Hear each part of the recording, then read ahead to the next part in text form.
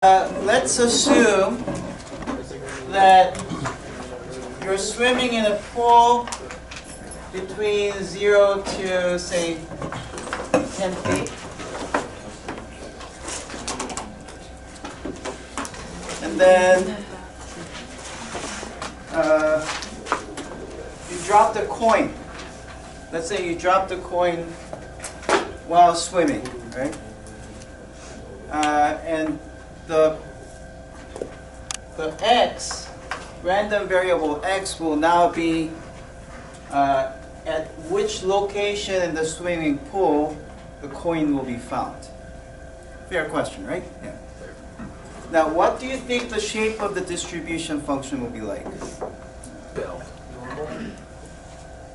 Linear. No, there's like no preference at all. I mean, you're like going back and forth.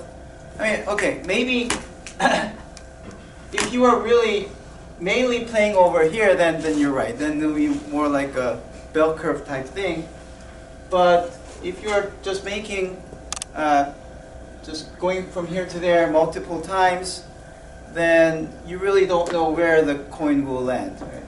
So in such a case, you have to assume that x follows the uniform distribution. So the probability distribution function will be like this. It will be a constant, just a single constant number, same probability for everywhere, where the value of x will now be between 0 to 10.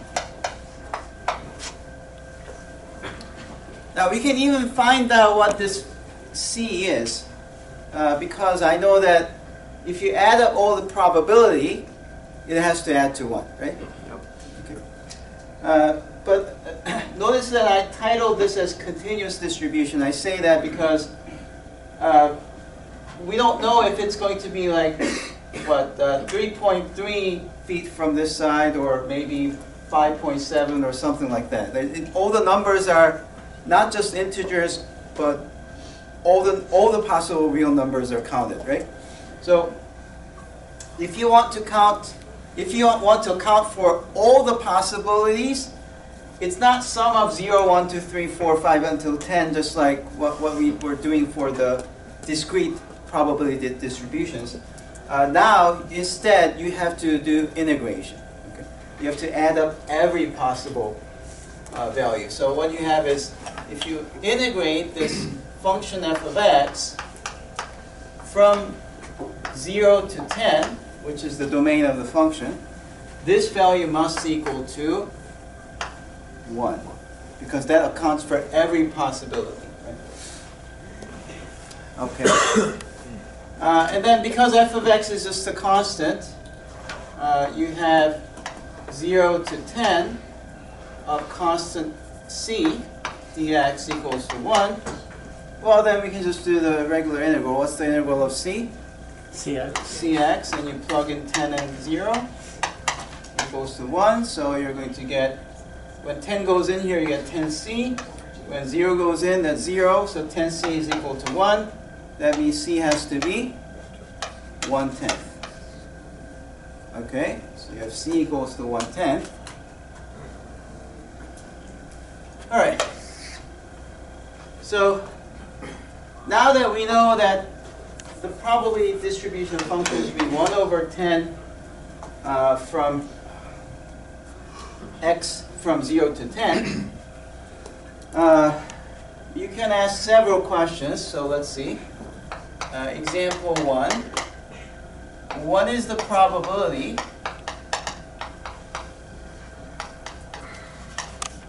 that the coin is found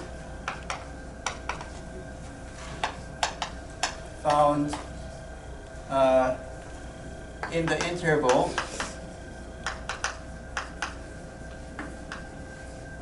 say 5 to 8. So here's the midpoint 5, right? And between 5 to 8, what's the probability that the coin will be found there?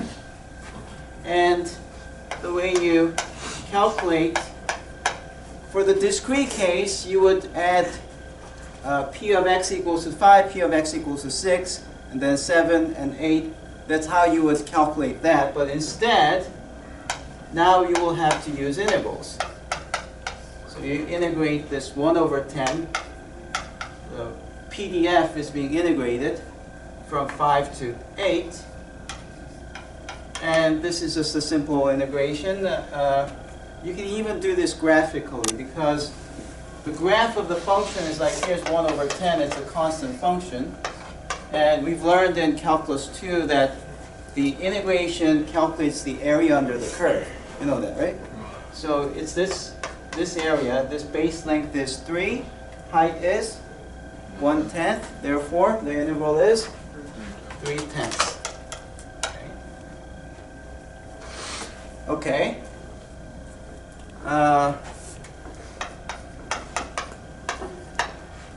So second question. Probability of coin not found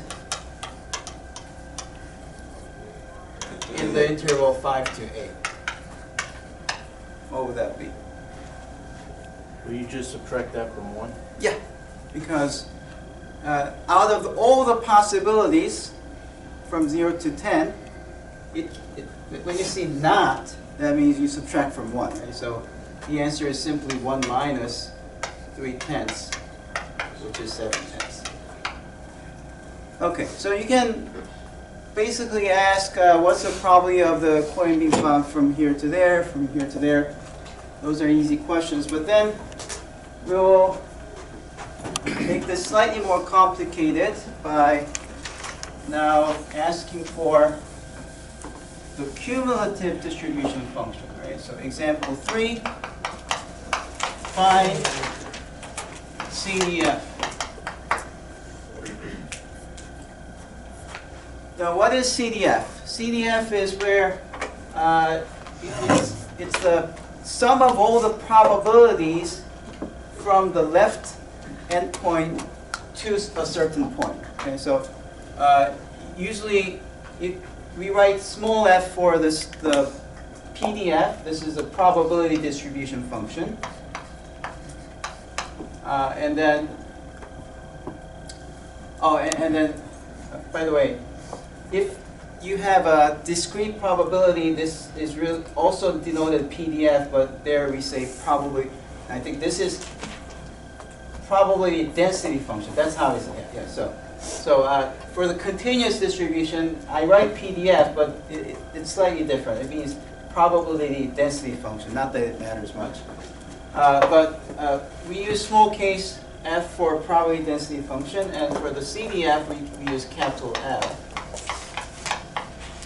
And by definition, what it is you start from the left endpoint, which is 0, and you integrate until x. Okay? Of this f of x, and you do the integral. Now, some of you might not be okay with this because you're using x for doing the integral, and then you're putting x here. So a good idea is to, instead of using x's, use t or y or whatever. Okay, so just choose something else. Yeah. But basically, the idea is exactly what we are doing here. You're integrating f of x dx from some interval. Yeah. Same idea here. You just integrate. Okay.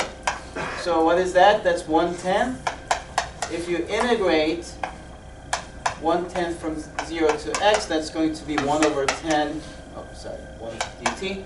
1 over 10 dt. 1 over 10t, and then you plug in x and 0, you get 1 over 10x minus 0, so that's your CDF.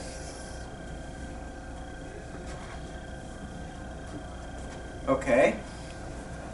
And it kind of makes sense because if you draw the graph of the CDF, when x is 0, it starts from 0, and then when x is 10, it reaches 1. It's a straight line because the integral of a constant function will give you a linear function, right? If you have a linear function, if you integrate, you're going to get a quadratic and so on and so on. And then if x is 10, it should reach 1 because that accounts for all the possibilities, right? So we know in general what happens is that for a CDF, as you go closer to the left side, the value of the CDF should go close to 0. As you go close to the right side, the value of the CDF should go close to 1. And the graph of the CDF should always be increasing because the probability should be increasing as you move to the right. Okay? So those are some obvious properties of the CDF function. Any questions so far? I'm trying to do the most basic ones because it is going to get harder after this, right?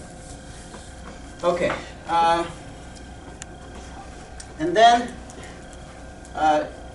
we might ask something like, use CDF to solve example 1. So we're going to do the first question just by using CDF. How would you do it?